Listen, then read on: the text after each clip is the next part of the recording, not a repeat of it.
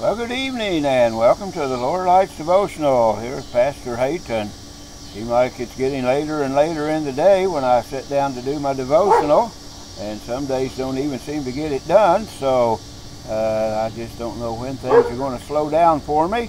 But maybe one of these days things will slow down a little bit, and I'll make my devotion a little bit earlier in the day. I think a lot of you guys that have never had the responsibility of shopping and cleaning and doing the laundry, you have no idea what all's involved in all of that. And of course, being caregiver to Carol, who's not able to do very much, along with pastoring the church and trying to be a good granddad to my grandkids.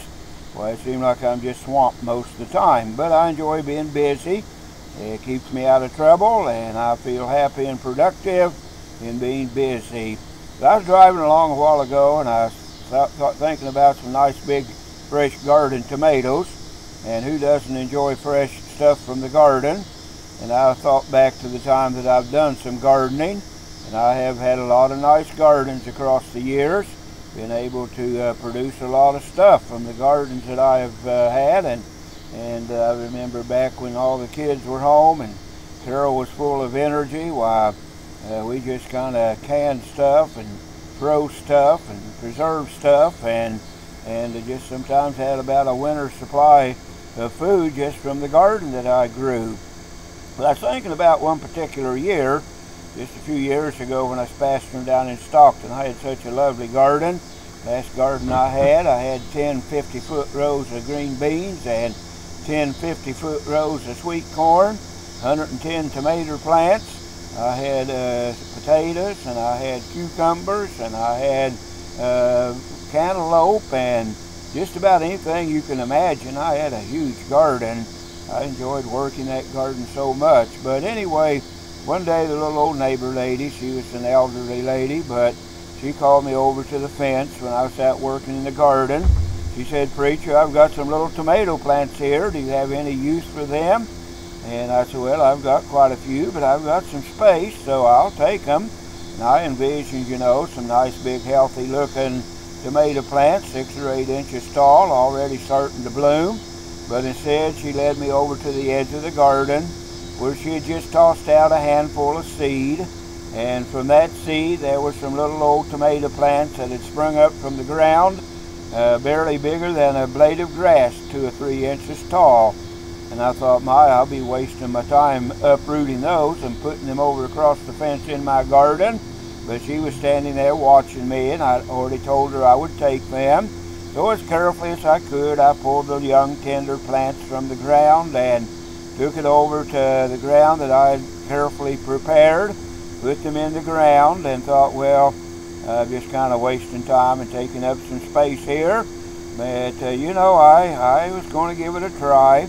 So I was very careful when I'd go to the garden not to step on those plants and not to mistake them for weeds that had sprung up. And it wasn't long until they began to grow. And it wasn't but just a few weeks or a month or 6 weeks, I don't know how long, but I'd sit out there with a garden basket and reach over on those vines and pull off cherry tomatoes by the handful.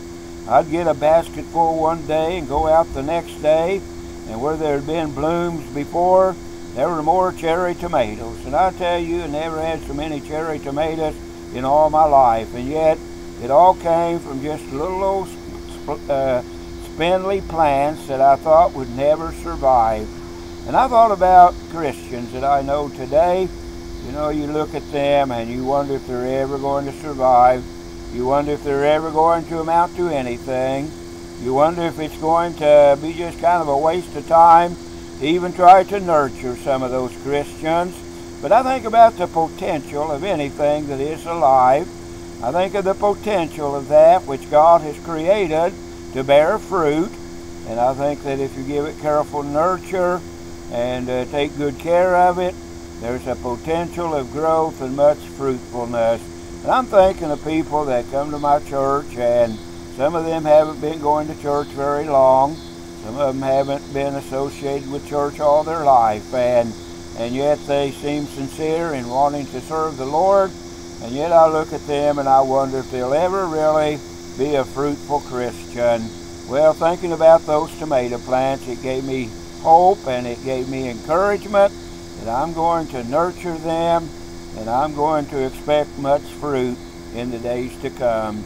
Heavenly Father, may we realize the potential of that which is alive in Christ. And Lord, may we just expect much fruit from these that today don't seem to amount to much, but with your help and your grace, we can make such a difference. Bless us throughout the evening, on down throughout life, in Christ's name. Amen. Well, thanks for letting me share that. I'll see you tomorrow on the Lower Lights Devotional here with Pastor Hayton. Goodbye.